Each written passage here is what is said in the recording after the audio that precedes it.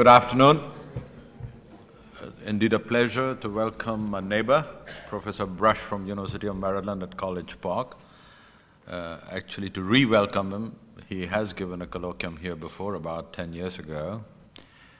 A graduate in physics, summa cum laude, from Harvard University. He was a Rhodes Scholar and received his PhD at Oxford.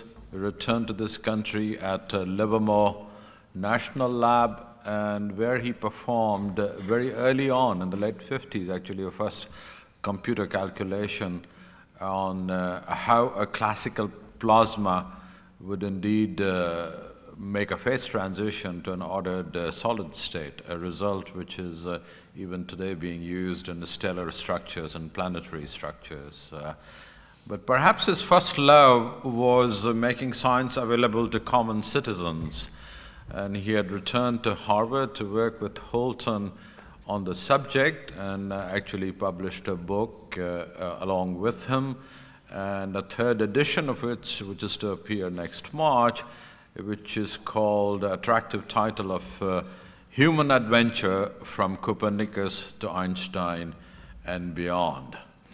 A little over 3 decades ago, he came to University of Maryland, where he's currently a distinguished university professor of history of science with the joint appointments in the Department of History and the Institute of Physical Science and Technology. Has published copiously with attractive books like Kinetic Theory of History of Kinetic Theory of Gases, Culture and Science in the 19th Century, Statistical Mechanics and Atomic Theory of Matter, from Boyle and Newton to Landau and Onsager. He's also published a 3-volume book on modern history of modern planetary physics. He's also co-edited a number of books and articles written on controversial subjects like evolution and creationism, and more subjects of great interest, particularly to women, like women in science. He has his research funded from various agencies, NEH, NSF. He was also a Guggenheim Fellow. He spent some time at UCLA, Minnesota Institute of Advanced Study at Princeton. He was the president of the History of Science Association. He was also a co-founder of the History of Physics Division of the American Physical Society, of which he is a fellow, as he is also a fellow of the American Association of Advancement in Science. And he's also a corresponding member of the Académie Internationale d'Histoire des Sciences. Today he's here to discuss with us what is his latest love, how exactly are physical theories accepted and rejected.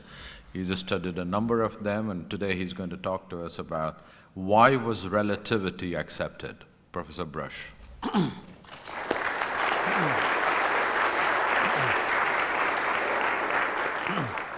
I might need to have a cup of water if you have one available. Thank you. Please move down closer if you are unable to read the transparency, which is projected now, because there will be more with smaller letters, some of them larger letters, and I want to be sure that everybody can read what is up there. The first question that I wanted to address has to do with the grammatical structure of the title, which is in the passive voice. You might wonder who is the subject, who it is that is going to be accepting or not accepting relativity. And so just to be clear about that, I want to show you what I'm not going to talk about.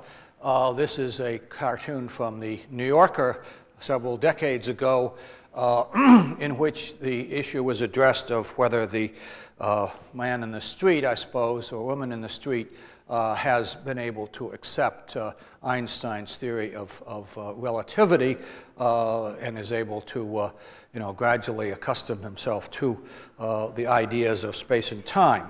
I'm not going to talk about that. However, there are a number of historians who have discussed that type of issue. My primary concern is the community of physicists and astronomers and mathematicians. And my interest is simply how do theories get accepted? What are the reasons that people accept them or reject them? Of course, one can never know the real reason because that is forever hidden in the minds of these people. So I'm really talking about what people say when they publish articles or sometimes when they write letters. What can one infer from the available historical evidence? And as it happens, a number of historians have studied this question, and in fact, we have in my field of the history of science a category of research known as reception studies, which means the reception of a particular theory or discovery. And as it happens, a large number of these have been done on essentially three subjects. One of them is Darwin's theory of evolution, which has been widely studied. One of them is Freud's psychoanalysis, and one is relativity. So there are a number of studies on the theory of relativity and how it was received in various different countries. One of the problems that I find with reception studies done by some people is that they simply tell you whether or not somebody accepted the theory, but they don't go into the question of why they did so. And that's my reason, because I'm really interested in understanding the process by which new ideas and discoveries get from the frontier to the core of knowledge, how theories become knowledge, in other words, and what are the reasons why these theories get accepted or rejected. And I'm going to try to organize this material in three categories. First of all, empirical reasons, specific experimental facts and observations that can be observed, explained, perhaps predicted in advance by the theory. The second one is social or psychological reasons why people might accept a theory. And the third is what I'm calling the aesthetic or mathematical reason, which I think is especially important in the case of relativity, and also is necessary in order to avoid the problem which often comes up in my field, where people think of only two possible reasons. They say, well, either something is accepted because of the facts, the observations, the experiments, the empirical reasons, or it's accepted because of some kind of social influence or social construction, as if those were the only two possibilities. And therefore, you find a number of papers by people in science studies who seem to think that if they have shown that the empirical reasons are not adequate to justify accepting a theory, then what's left must be a social reason. And some of the arguments about social construction seem to be based on that kind of logic. So I think one has to have at least three possible types of reasons so that you avoid this inference that just because it's not one of them, therefore it's the other. Okay, so let's talk a little bit about what some of these reasons might be, and then I'll go into them in a little more depth. For example, in Thomas Kuhn's theory of scientific revolutions, he talks quite a bit about anomalies, the fact that you have a paradigm which governs your work, but you find that there are some phenomena in the real world which cannot be explained by the paradigm, no matter how hard you try, and therefore some kind of anomaly is going to, that is, an anomaly being something, a fact that can't be explained by the theory, will force you to look for another explanation. Another view of how science works is due to the philosopher Karl Popper, who died a few years ago, and he put tremendous emphasis on the idea that the way science works is to make a hypothesis, derive some predictions from the hypothesis, go out and test the predictions, and be willing to give up or substantially modify your theory if the experiment refutes the prediction.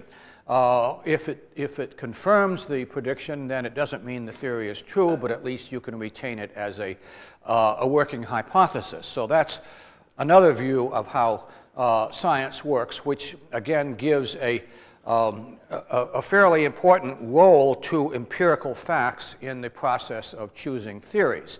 Now, Popper's idea was originally intended to convince the reader that there are certain types of theories that masqueraded as being scientific, such as Marxism and psychoanalysis, which he was particularly opposed to, simply because he felt they were so flexible they could explain anything. In other words, a Marxist will never admit that he's wrong. He will always be able to find some explanation for whatever happens. And similarly, according to Popper, a psychoanalyst such as Freud or Jung or Adler, in fact, Popper worked for a while with Adler in Vienna, will always be able to explain any kind of observation that you make about human behavior and able to explain it from the point of view of the theory. So that the theory can never be refuted because it doesn't go out on a limb and say, this must happen, and if it doesn't, the theory is wrong. Unfortunately, Popper went a little too far with this idea and formulated the theory in such a way that Darwinian evolution was considered not to be a legitimate theory. In fact, he called it a pseudoscience because he thought you could not make predictions in any practical way of what was going to evolve in the future. And later he recognized that this was a mistake. In fact, that the concept of prediction that he had started with doesn't necessarily mean that you predict in advance something that has not already been observed, but rather that you predict in the sense of deduce mathematically from a theory something which may be already known. So he actually retracted his initial verdict and decided that Darwinism is in fact a legitimate scientific theory. So these questions are still being hotly argued by philosophers. Also, if you have any knowledge of what Bayesian analysis is, you may be aware that Bayesian analysis in statistical theory puts an emphasis on finding new facts as evidence for a theory that weren't already known when you formulated it. So that's one of the interesting issues that I have been concerned with as to whether scientists do in fact give credit to the confirmation of predictions of things that were not previously known, what the philosophers call novel predictions as opposed to deductions. Under the category of social or psychological explanations, the primary one is what has become known in the last 2 or 3 decades as the social construction of scientific knowledge, the idea that scientists will develop and choose a theory which is somehow in their interest to do so, interest being treated in the social or political or ideological sense, that they construct these theories rather than simply discovering something which is objectively out there. And there has, of course, been a large amount of controversy about this idea. If you are familiar with the so-called science wars of the last few years, it centers in part around this claim that scientific theories are socially constructed rather than being based on objective reality. And we have, in fact, one of the advocates of social constructionism, David Bloor at Edinburgh, has, in answer to a challenge to actually prove that there's any case in which any theory is really socially constructed, has chosen the theory of relativity. And I'll come back and talk about that later, but that was what one of the defenders chose as the one case that he could demonstrate was socially constructed. Finally, there's an interesting book by Frank Sulloway called Born to Rebel, which came out a few years ago, which looks into a number of, you might say, psychological characteristics of scientists that make them disposed or not disposed to accept new ideas. And he found with extensive analysis that the person, say a second-born son in a family, is more likely to accept radical new ideas than the firstborn son. So this, and he has a psychological account of this. Finally, aesthetic or mathematical reasons, I think, are particularly pertinent in the case of relativity, but a philosopher, James McAllister, published a book a couple of years ago called Beauty and Revolution, in which he gave a fairly detailed analysis of how aesthetic considerations, what you consider to be a beautiful theory or a simple theory, how that factor goes into the way in which scientists decide to accept the theory or not. And since relativity is often said to be a theory which has a special symmetry and beauty, that I think is a possible explanation as to why somebody would accept it. Now let's go a little more into detail about empirical factors, and I think to begin with I just want to remind you of a number of the empirical predictions and explanations that are associated with relativity. And what I have done here is list in chronological order the major empirical facts that are usually considered to be somehow involved in the history of relativity, either as phenomena that were explained by the theory or phenomena that were predicted in advance by the theory. So it's a fairly long list. It won't fit on one transparency. Here's the rest of the list. And I have only carried this up to, primarily up to about 1930, 1932, because most of the phenomena that were in some way involved in this process were established by the mid-1930s, the exception being the gravitational redshift, which wasn't really clearly established until 1960. But I think by the mid-1930s you could say that the process of acceptance of relativity was pretty much complete. There are still debates about the general theory of relativity, which pretty much died down in the 1930s and were revived in the post-war years. But the process that I'm talking about really has to do with the early first 3 decades of the 20th century, which is when the theory was being actively debated, and the whole issue was pretty much settled by the mid-1930s. And the question then is, to what extent were these particular empirical facts persuasive to scientists, persuading them to accept the theory? Now, in analyzing the effect of empirical facts, there are some questions that you can ask. For example, which of them were already known before Einstein proposed his theory? And did he propose relativity in order to explain these? And this is an interesting historical question which has been discussed quite a bit. Did the facts that were predicted by the theory and later confirmed, that is, novel predictions, count more heavily than previously known facts which were explained by the theory? So in particular, did something like the gravitational bending of light by the sun, which was a novel prediction, had not been observed before Einstein predicted it, count more because it was a prediction of something not yet seen than, let's say, the advance of the perihelion of Mercury, which had been known for several decades but had not received a satisfactory explanation yet. So that's a question which I have found is of considerable interest to philosophers of science and practically no interest to scientists themselves. Everybody always looks puzzled when I even bring up this question, why should anybody care? But anyway, it is relevant, I think, what were the facts that were known or became known before relativity was generally accepted, which, as I say, is by the early 1930s, and thereby could have influenced its acceptance.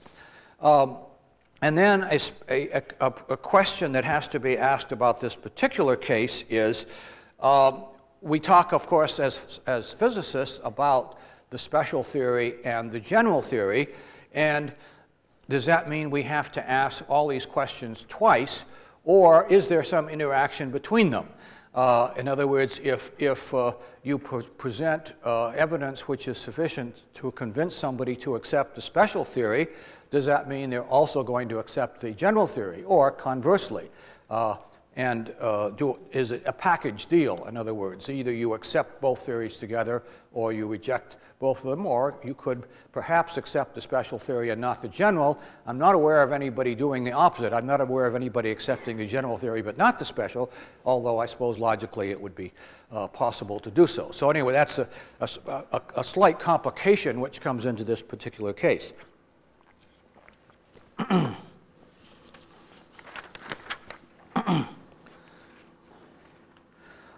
Okay, let's talk a little bit about this first case of, first word that I used, anomalies. Thomas Kuhn distinguishes between a puzzle and an anomaly. A puzzle is something which you're expected to be able to solve, and your failure to solve it doesn't reflect on the paradigm, but only on your own competence. An anomaly is a problem that nobody can solve within that paradigm, and thereby leads perhaps to a crisis and a change of paradigm. Now, I think that this is a case where Kuhn's theory should not be considered as a reliable description of the history of real science. And in fact, this is the perhaps one of the weakest parts of his theory, the problem that there really aren't any serious anomalies that you can show led to a revolution. However, in the case of the theory of relativity, I think this is an example where in the past a lot of people have thought that the negative result of the Michelson-Morley experiment was in fact an anomaly that motivated Einstein to introduce the special theory, and thus was in a sense a reason for him to develop and accept his own theory. So this is a question that has been debated by historians. Michelson-Morley experiment, as you know, showed that back in the 1880s that it's impossible somehow to detect the motion of the Earth through space by an experiment which you would expect to be able to do so. So you can't observe somehow the absolute motion of the Earth in space. And my colleague Gerald Holton showed about 30 years ago by extensively analyzing the documents that this was not a major motivation for Einstein. Of course, he doesn't even mention the Michelson-Morley experiment in his first paper in 1905, but there is a lot of confusion because when people would ask Einstein this question while he was alive, if he was sitting at a banquet table with Michelson about to receive some prize, then Einstein would dutifully get up and say, yes, Michelson was the basis, his famous experiment was the basis for my theory. But when Michelson was not around and somebody was interviewing Einstein, he would say, well, actually, I'd never even heard of the Michelson-Morley experiment in 1905. All he knew was the sort of, the general review books by Lorentz and so forth, which sort of lumped all these things together. So Holton concluded that it really was not the reason why Einstein proposed the special theory in the first place. However, later, after the theory was proposed, it turns out that it was a major reason for other scientists to accept the theory. So this is, I think, has been fairly well shown. Okay, I will skip over the other bits on that transparency. So this is the thing that I'm interested in, is the novel predictions, and they often hear the statement, the hardest thing to predict is the future. The thing which is interesting and causes a lot of confusion is scientists, and this is particularly true of physicists, use the word prediction in the general sense of deduction. So that when a scientist says, my theory predicts X, it does not mean X is going to happen only in the future or will become known only in the future. You also use the phrase, my theory predicts X, when you mean simply, I can deduce rigorously from my theory a fact which is already known. And it is because of the use of the word prediction that many people seem to have gotten the impression that prediction, in the sense of predicting something not yet known, is an important criterion for judging a theory. Now, one of the reasons for doing this, which at least the philosophers tell us, is that if you're given a fact, a good theorist can always explain it. This is what exactly Popper was trying to avoid.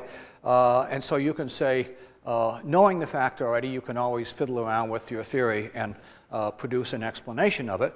On the other hand, you can say if something is evidence for a theory, its evidence for a theory in a logical sense can't really depend on when you knew it. So the idea that knowing the evidence before you made the prediction somehow counts more than only knowing it afterwards. Logically, there's no place in logic for the time sequence there. So that's the argument that goes on among philosophers, and as I say, leaves the scientists themselves generally completely cold. And in fact, it's really an argument which is, you might say, it expresses distrust of the theorist, that the theorist cannot be counted on to be honest. And you could say, rather than distrust the theorist who explains what has been discovered by experiment, we might just as well distrust the observer who discovers what was predicted by the theory. And in fact, some people have made exactly that charge against Eddington, that when Eddington reported the results of his famous eclipse observation in 1919, Eddington already was convinced by the theory and fiddled with the data, left out the observational points that didn't agree with the theory, and he was in fact influenced by the theoretical prediction in the way that he reported the data, and therefore you can't really say that the data were an independent confirmation. And in fact, Eddington himself made this statement, which is often quoted: one should not put overmuch confidence in the observational results that are put forward until they have been confirmed by theory. Okay, now this may sound like a sort of outrageous tongue-in-cheek remark, but it does seem to correspond to his own practice. Anyway, in 1919, however, it was already known that the advance of Mercury's perihelion could not be explained by the other theories. So in a sense, when general relativity came out and Einstein showed that it did explain the advance of Mercury's perihelion, it was immediately regarded as support for Einstein's theory, whereas the new phenomenon of the gravitational bending of light, because of the fact that it was new, other theorists had not had their chance. So there were, in fact, other theorists who were still using ether theories in the 1920s who said, well, Einstein has discovered this very interesting phenomenological fact that light is bent by going close to the sun. That's the Einstein effect. It doesn't mean we have to accept Einstein's explanation of that, but my theory, which doesn't have all these radical consequences about giving up absolute space and time, my theory, this person would say, can also explain it. And if I can explain it by my theory, which makes more sense, doesn't involve such a radical departure from Newtonian physics, then my theory should actually get more credit for this. So this is just sort of the opposite of what Popper would say.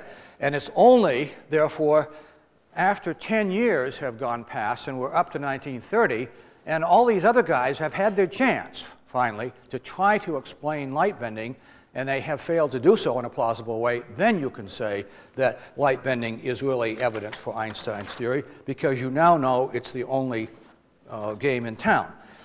Okay, now what about social construction of scientific knowledge? This is a controversy which has been going on for the last 20 years among people in my field, the so-called science and technology studies, or sociology of scientific knowledge. Stephen Cole is a sociologist of, you might say, the old school at Stony Brook, who does not agree with the idea of social construction, although he is perfectly happy to talk about social influences on science. That, that the fact that you give resources, you give grants for people to do this experiment rather than that experiment is certainly going to have an influence on the growth of a field. So it's not that there are no social factors. The question is, what about the results of the experiments that you do? Is the knowledge, and particularly what goes into the textbook, can that be said to be socially constructed?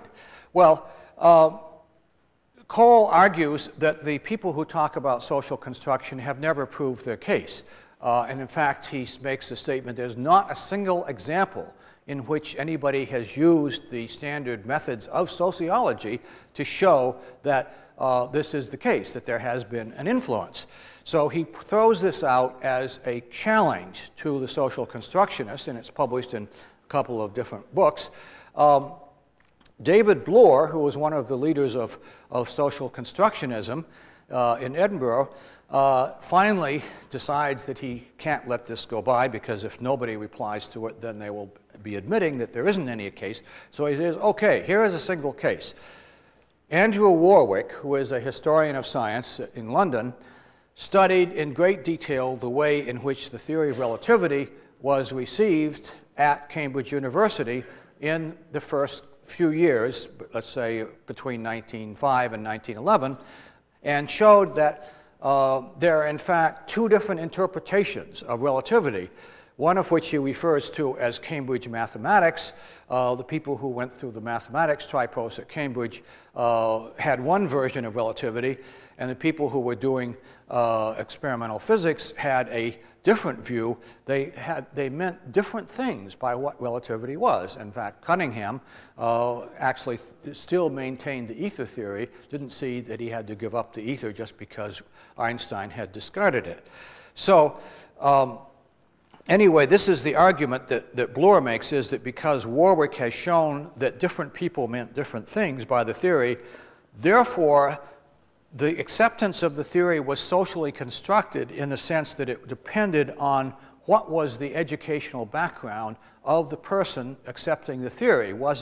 Did you go through the mathematical education or the experimental physics education, and that would have an effect on how you understood relativity. Well, the problem with that, which I think makes it not really a relevant example, is that 1911 was still very early, and this was before the community of physics as a whole had really accepted relativity, and of course before general relativity was even talked about. And so it's really still referring to this frontier period rather than the period in which relativity becomes part of the core of knowledge and is in all of the physics textbooks. So as far as I'm concerned, Bloor has not picked a good example and does not persuade me that this is social construction, because I think we would all agree that during the frontier period, when a theory is first explained, first developed and put forward, that lots of people have different opinions about it, and these different opinions are influenced by their own social circumstances, their own psychology, whatever. The issue is not that. The issue is when the scientific community reaches a consensus on a theory and it gets into the textbook, then we would like to think that all of these biases that make one person differ from another sort of cancel out, and the result that gets into the textbook is pretty much independent of these social influences, and it would be accepted by the entire international scientific community.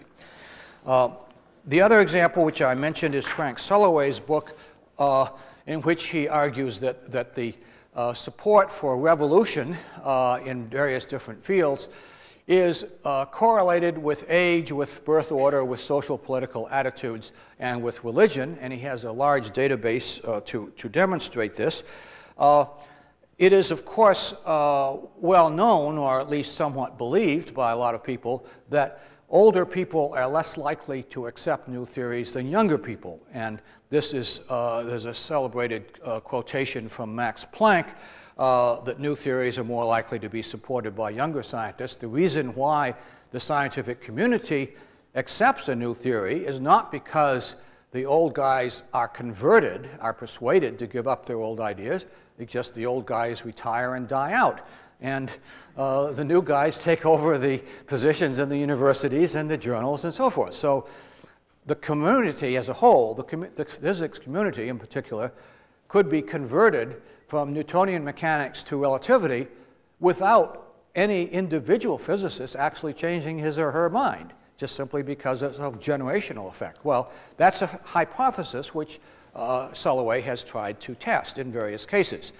So anyway, what he finds is that in the case of special relativity, he actually divides, he tries to distinguish between special and general relativity by time periods.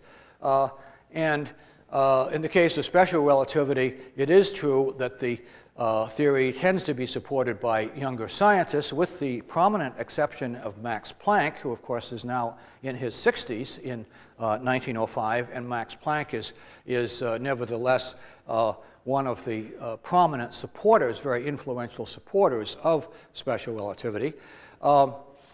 Anyway, Sulloway finds that the theory tends to be supported by the liberals. Let's see, let's see if this thing works. I suppose I should make use of your technology here. Okay, so negative correlation with age. In other words, the younger you are, the more likely you are to support special relativity. Positive correlation with social attitudes on the liberal left-wing side. Positive correlation with birth order, meaning that the theory is more likely to be supported by later-born, especially later-born sons in a family, and a slight positive correlation with Jews, slightly more likely to be supported by Jews. These are all for the earlier period before 1919. After 1919, when you're now talking about the general theory, the correlation with birth order is much weaker, although there's still some tendency for younger, more liberal scientists to support it. And of course, there is now a very vociferous anti-Semitic opposition to relativity because it's perceived, at least in Germany, as being a Jewish theory. So anyway, this is something which, for some reason, the social constructionists completely ignore this type of thing. But I think if you're going to talk about social effects, then you have to be willing to look at social psychological effects too. Okay, now here's a couple of examples of aesthetic mathematical factors in Einstein's own work. In 1933, he gives a lecture, "Nature is the realization of the simplest conceivable mathematical ideas. We can discover by means of purely mathematical constructions the concepts and connections between them that furnish the key to the understanding of natural phenomena. Experience may suggest the appropriate mathematical concepts, but they can't be deduced from it," and so forth. "Creative principle resides in mathematics, and in a certain sense, therefore, pure thought can grasp reality as the ancients dreamed." Okay, that's what I mean by an aesthetic mathematical factor, which Einstein himself made very explicit, although it doesn't mean that that's why he invented the theory, although there certainly are elements of this even in his first 1905 paper where he talks about the symmetry of the equations and so forth. But Einstein is basically going about it from the point of view that, you know, if I were God, how would I create the universe in the most beautiful, elegant, simple way possible? And then this story by one of his students, I guess I should not give too much attention to, because a recent article has thrown doubt on whether this is a legitimate story or not. But it's a nice story, but among many. Anyway, and there's Einstein playing the violin, his interest in aesthetics, music, and so forth.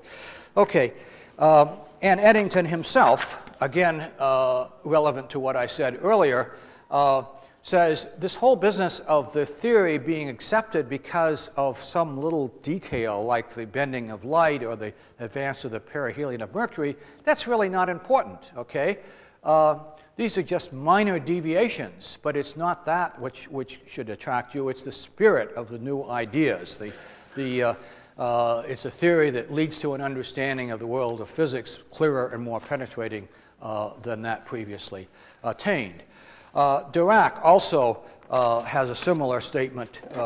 Dirac was very much influenced by Eddington in his early years, and even though he was interested in the experimental evidence, he didn't think that that was really the point, that this is not what really confirms the theory, because he says, suppose there had been a discrepancy. Should you give up the theory? And he said, no. The theory has a character of excellence of its own. A theory with the beauty and elegance of Einstein's theory has to be substantially correct. Okay? And if there's a discrepancy in some application, it's just a secondary theory feature relating to this application and so forth, not a failure of the general principles. Okay, so this is basically what I mean by accepting a theory for aesthetic mathematical reasons. It's so beautiful, it must be correct, regardless of what the experiments say. Okay, so that is a reason for accepting relativity. Now, just to go through very quickly a few of the characters here, and this is the result of research by a number of historians who have tracked down the writings of scientists. I think the major point I want to make about this, first of all, is that Max Planck was the first really influential advocate of Einstein's theory. He pointed out that the experiments of Kaufmann on the change of mass with velocity did not necessarily refute relativity theory, even though they seemed to do so, that they should really be done over again, and they were, and Einstein was confirmed later. Planck, as a professor at Berlin, encouraged his students to work on this, and Berlin was the center of theoretical physics at that time in the early 20th century. He was the editor of the Annalen der Physik, so he was in a position to accept papers that were working out the consequences of relativity, give them special encouragement. And Planck himself said it was the absolute character of the laws of nature, his own basic philosophy about physics, which led him to like Einstein's theory. Other people, again, very influential German physicists at the time, Sommerfeld, Wien, Born, Ehrenfest, and Lowry, found the theory very useful in solving puzzles that they were encountering. For example, the problem of the electron. Is the electron an elementary particle? If so, how can it be deformable? How do you understand the rigidity of the electron? So very technical problems which come up, and relativity seems to give a good solution to. Bucherer was one of the people who did experiments. He was initially skeptical of relativity, but his own experiments convinced him that it was correct. Another group of people in Germany, partly overlapping, liked the theory because it somehow catered to their idea of the harmony of the world. I mentioned Cunningham already. There are people who are using in Britain also using relativity to calculate the interactions between electrons. We mentioned already Eddington and Dirac, who made very clear their aesthetic and mathematical reasons. In France, France was the country that was, of the major scientific countries, the slowest to adopt relativity. And Paul Langevin was the only prominent French physicist until the 1950s who actually came out in favor of relativity. And apparently the reason was that he had been arriving at some of the same conclusions as Einstein with his own work on electromagnetic theory, and he liked the idea of unifying all these theories. Now, in Russia, we have people like Lebedev who were interested in things like light pressure and electromagnetic theory. But we also have in Russia a strong mathematical tradition, of course, going back to Lobachevsky in non-Euclidean geometry. So when it turns out that Einstein's general theory is going to be relying very heavily on non-Euclidean geometry, mathematicians get very interested in this. And furthermore, in Russia, the prestige of German physics is important. So what we have happening here in this first phase is that a few very well-known, very highly respected German physicists jump on the bandwagon and start the bandwagon rolling, use relativity, talk it up, advocate it, and write papers on it. And then the reputation of these early advocates then tends to impress people in other countries who say, well, this is obviously the hottest thing going in physics, so better jump on the bandwagon too. But they all have somewhat different reasons for doing so. I think the reason for the mathematicians being interested in it is, I think, and not just in Russia, but in other countries like Spain and Italy, is that it enhances their social prestige. Now, this is, you might say, an example from the category of social construction. In other words, if you are a mathematician, you don't have a big reputation in the country at large. You don't maybe get very much respect from the rest of the scientific community. Suddenly, out comes this theory of general relativity. You, the mathematician, are the local expert on non-Euclidean geometry, tensor analysis, differential geometry, whatever is needed. The physicists have to start coming to you to explain Einstein's theory. This immediately enhances your prestige, makes you feel important. Okay, so that's, according to what some historians have found, is a reason why mathematicians who previously maybe had no interest whatsoever in physics suddenly become very enthusiastic supporters of relativity theory, because it enhances their own social prestige.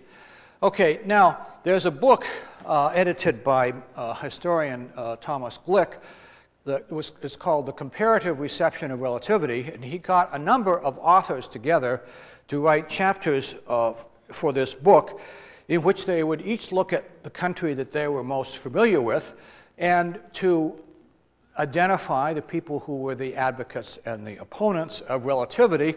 And so if you put these all together, you have a population of almost 200 people, mainly physicists, who were in the major European countries, plus Japan.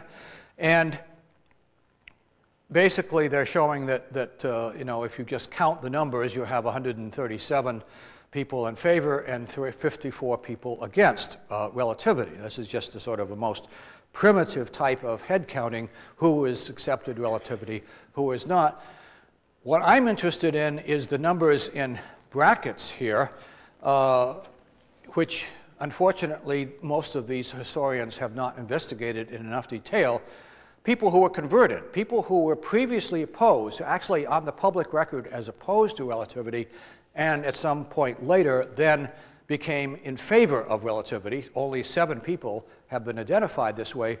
That's what I would like to know. Why did they change their minds? Because I think that would be a very interesting thing to know. Why does somebody initially opposed to the theory actually change and become a supporter?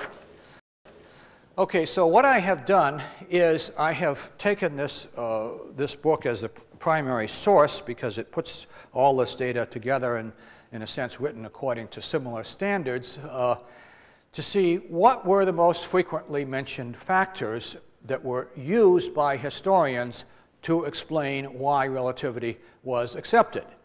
Simply by counting those, and it was taking the cases where they actually could say this particular scientist accepted the theory and mentioned this particular reason for doing so, or at least the historian decided that was the reason. So this shows, according to this survey then, that the Michelson-Morley experiment was the most frequently mentioned empirical factor. And as I suggested before, once you accept relativity, say special theory of relativity on the basis of the Michelson-Morley experiment, presumably this makes you at least somewhat receptive to the general theory. And so unfortunately, most of the data is not fine-grained enough to distinguish between whether somebody only accepted the special theory or also the general theory. But I think it did have some influence in getting people interested in the theory. The second most frequently mentioned was, of course, the observations of light bending. So I think the point is that the light bending observation did make an impression and was one of the things that was a big sensation, which brought the theory to the attention of the scientific community as well as the world as a whole. You remember that this observation was done in 1919, just after the end of World War I, very bitter war between the British and the Germans. And here we have a British team going out and confirming a German theory, which is very impressive and suggests that, you know, science is going to bring the warring nations together. Science is international, and we can all get together even if we fight each other on every other issue. So I think it made a big impression. It made Einstein, for several decades, the most well-known physicist in the world, or most well-known scientist, in fact. I guess it was Time magazine which confirmed this man of the century. So anyway, this was a tremendously sensational thing, and did seem to have a big influence on persuading the physics community to accept the whole package of relativity. Now, these others are rather odd, and I have to say, don't take them too seriously because they're based on extremely small samples. That is to say, there are the things that you could identify as social factors were very few, and in most countries, the historian who did this work didn't seem to be systematically looking for social or psychological factors. So we have this rather mysterious reason, which comes mainly out of Spain and Glick's own research. The rejection of absolute space and time is consistent with neo-scholastic theology. Now, I haven't been able to get anybody to explain this to me. I have recently done a little bit of reading for my course on St. Thomas Aquinas, who was the person who became famous for reconciling Aristotelian philosophy with Christian theology. In particular, the apparent discrepancy between these two ideas was that in Aristotelian philosophy, the world is eternal, whereas it has no creation. It's always existed from minus infinity to plus infinity, whereas in Christian theology, God created the world at a certain time. And so this reconciliation was done by Aquinas, saying, in effect, that when God created the world, he created time at the same time, so that there was no time before the creation of the world, and therefore the world can be eternal in the sense that there was nothing which existed out of time, but nevertheless the world was created. I don't know that that has anything to do with it. I just throw this in because I'm puzzled by this. The other thing is the respect for the authority of German physics, which again is a social factor. If you want to be advanced in your academic career in your own country, it's a good thing to be on the side of the big guys. In this case, the Germans are the ones who control the major positions and have the greatest respect in this period of the 1910s, 1920s. Mathematical aspects of the theory, as I mentioned already, seem to be especially important in Italy and Russia, where mathematicians are very prominent, have a big role in the academic, intellectual world of the country, even more than physicists, perhaps. And they are therefore attracted by the mathematical aspects. But I think in general, even outside of mathematics, the idea of the elegance, the unification of the theory appeals to a number of people. I think we mentioned all of these other things before. So let me just go through then what I think happened in a narrative way. Let's say there's basically 3 stages. This is why I wanted to be sure that if you can't read this very well, you should come down closer. Okay. Anyway, there's a 3-stage answer, which I wanted to have all on one sheet. First of all, we have a few leading scientists, Planck and Eddington in particular, adopt the theory because it satisfied their desire for a coherent, mathematically sophisticated, fundamental picture of the universe. Okay, basically aesthetic reasons. In the second stage, their enthusiastic advocacy persuaded other scientists to work on the theory and apply it to the problems that were currently of great interest, the behavior of electrons and Bohr's atomic model. And you remember Sommerfeld's work on the Bohr model was important in showing the role of relativistic effects on the orbit of the electron. So by 1910, you have the theory accepted by many important German physicists and beginning to attract attention in other countries. Then, in the third stage, you have the confirmation of Einstein's light-bending prediction. Now, the light-bending prediction is important in publicizing the theory, putting it on the agenda, making people aware of it, but apparently the fact that the light bending was a novel prediction did not play a particularly important role. And this is one of the things that I looked at in detail.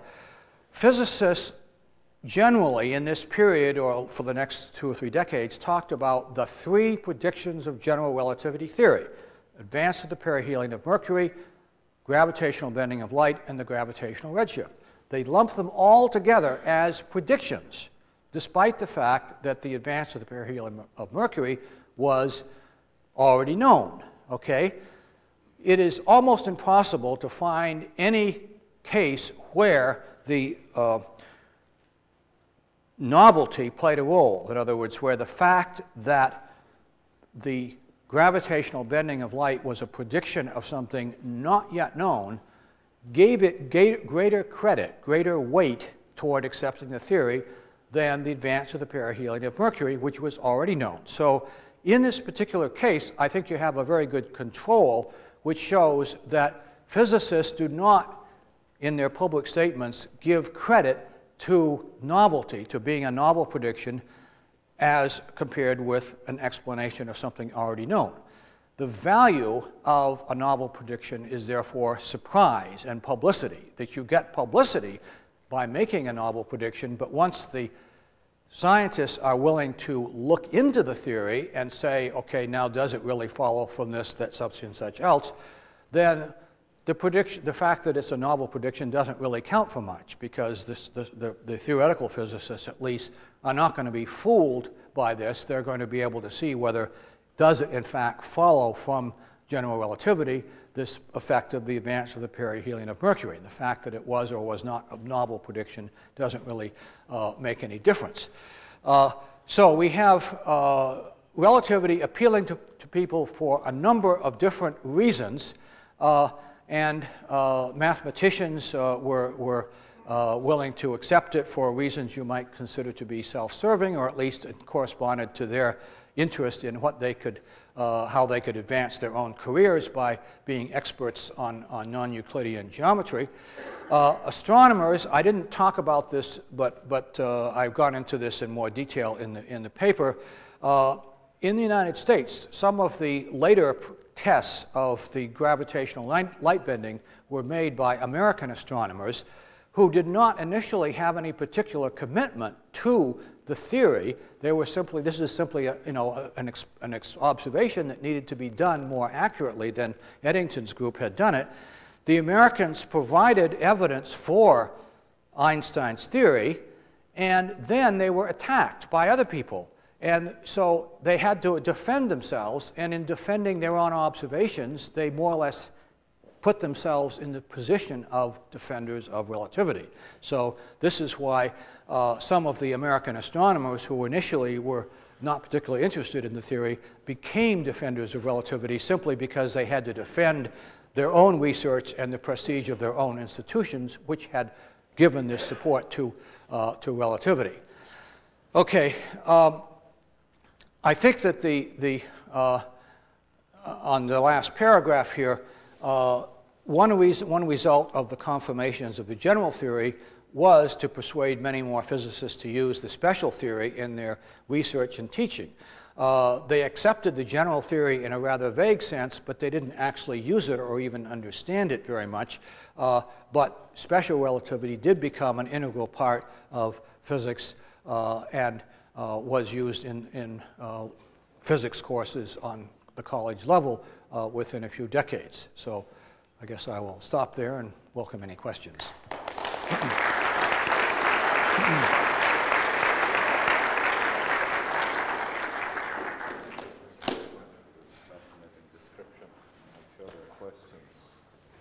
Yes?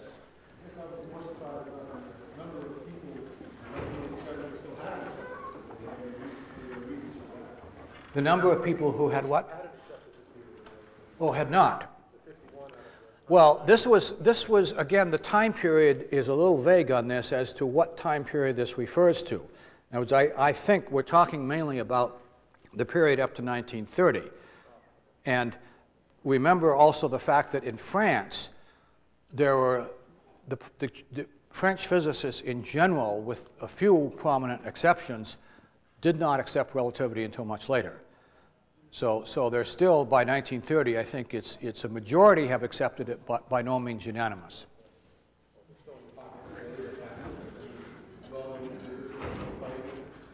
I don't think that there are any well-known individuals who reject special relativity. There are some people, including one fairly well-known person at the University of Maryland, who rejects the general theory of relativity and is pushing an alternative. So that, I think, is still somewhat controversial. Yep.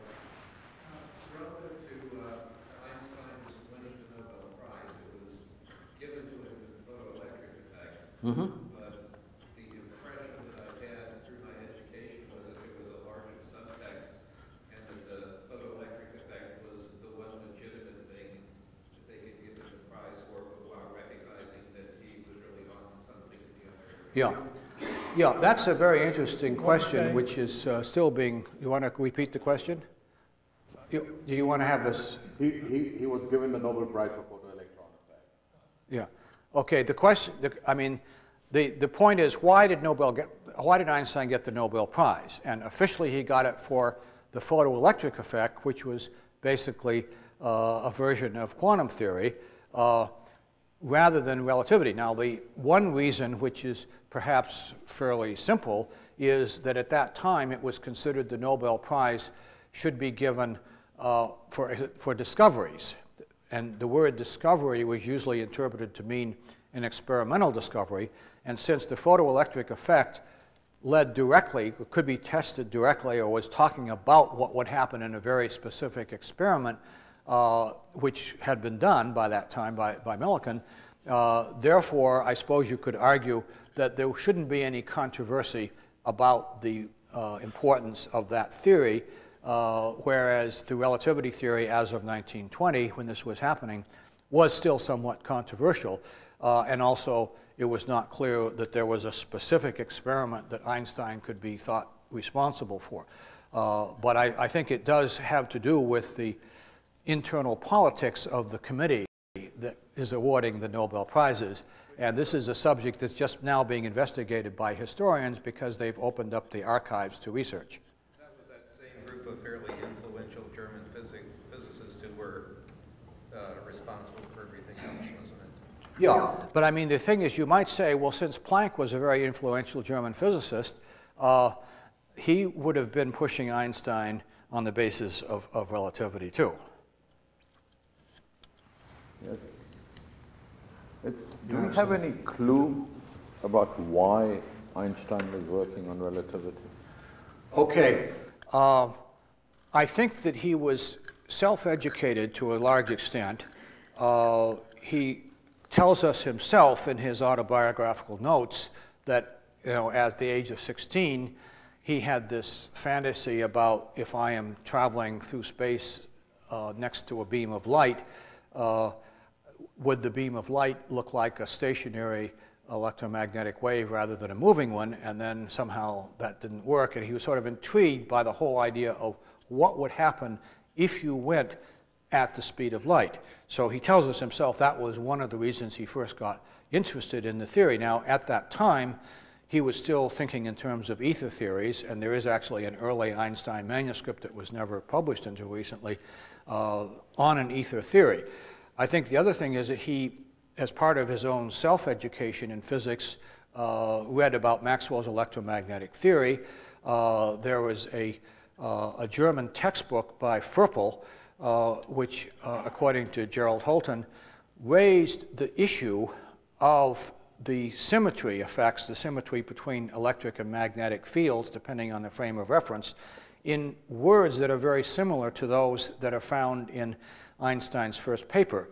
So it could be, I mean, it's not proved that he read that book, but at least this was something he might have read. It was a German physics textbook in which the issue of the symmetrical description of electric and magnetic fields was raised. So possibly he could have gotten it from that or from some thinking about the nature of the Maxwell equations. Yep, Robert. What theories that are being advocated today do you see this paradigm being played out on? Being played out? Well, In which sense? People are very dubious of a certain theory being advocated, and it's varying levels of acceptance. Oh, okay. Well, first of all, I guess the one thing that I think of immediately is string theory, because you have, on the one hand, a number of mathematically inclined physicists very enthusiastic about string theory because it's going to do this and that to unify, a theory of everything, even if it takes 11 dimensions to do it. Other people, very respectable theoretical physicists, like I guess Glashow is an example, saying, where's your experiment? How can we possibly take seriously a theory that doesn't look like it has ever been or could ever be tested by any experiment? So you see the argument being played out in the sense of, well, what's the criterion by which you operate? Is it an empirical criterion that any acceptable theory has to be testable as soon as possible before anybody else will take it seriously?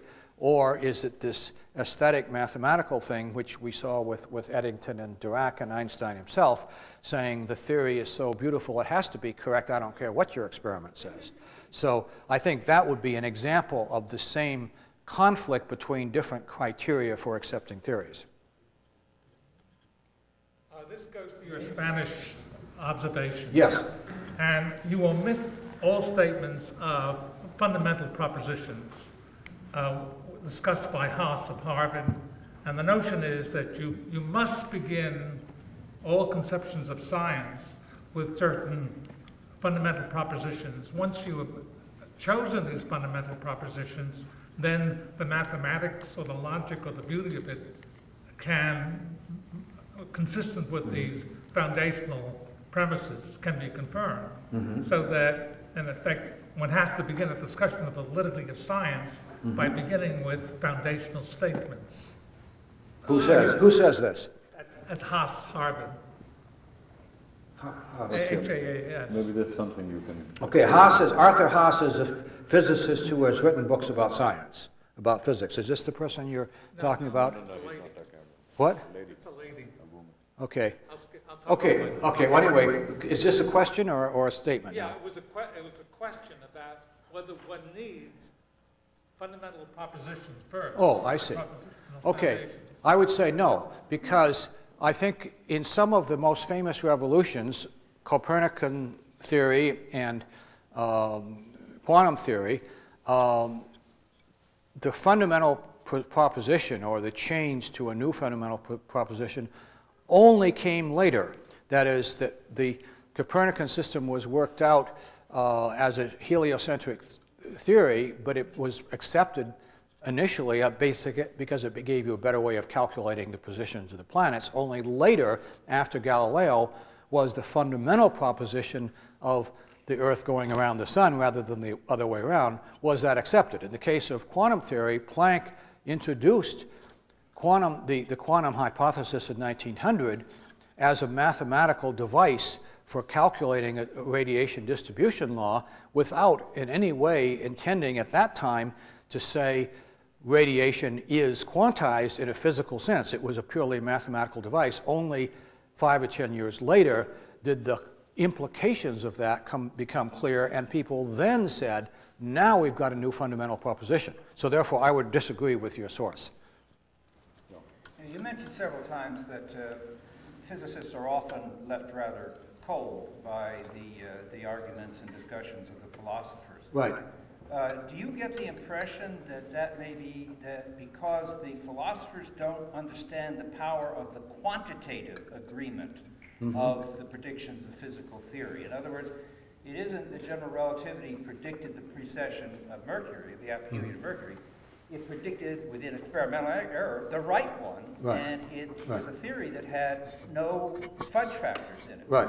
And the same thing is true about the increase of mass with velocity. Right. Namely, with only one constant, which is measurable, the speed of light, it predicted the correct functional form for the increase of mass. And I, in my very dilatory reading of the philosophers, and I confess I've never finished a book. I've tried to start it. But I get the feeling they don't grasp how hard it is to hit the target, how hard it is to get a quantitative agreement out of a theory that doesn't have a fudge factor in it. I mean, in other words, the increase of the relativistic mass comes from the basic tenets of special relativity plus conservation of momentum.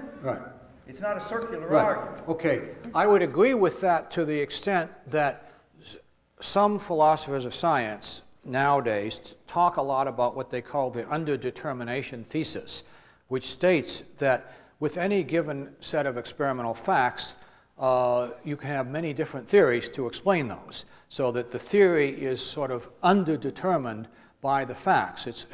They're basically, this sometimes goes by the name of the Duhem-Quine thesis or something like that. And they're saying that there is no unique logical deduction from a set of facts to a particular theory, that you can always find some other theory that would explain the facts just as well. And I would say the fundamental fallacy of that thesis is what you just said, that oftentimes if you're going to apply rigorous quantitative criteria, there may be no theory which will explain the facts in a satisfactory way, and therefore as soon as somebody finds one theory, there's a big tendency to jump on that and say that's the answer. Okay?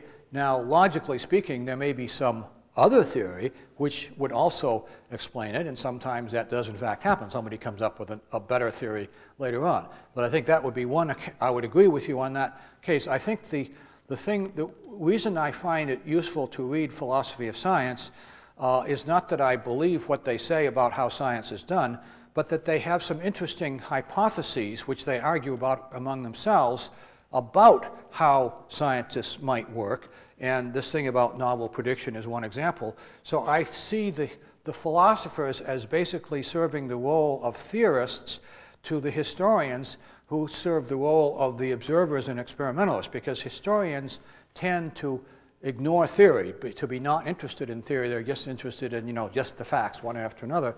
And if you're going to ask interesting questions about the history of science, such as what I'm talking about, why do theories get accepted, then it is the philosophers who have provided you with several different possible answers which you can then go out and test on your historical material. So that's what I use philosophy for. So you finished the books. Well, more than one. Okay, thank you very much. Okay.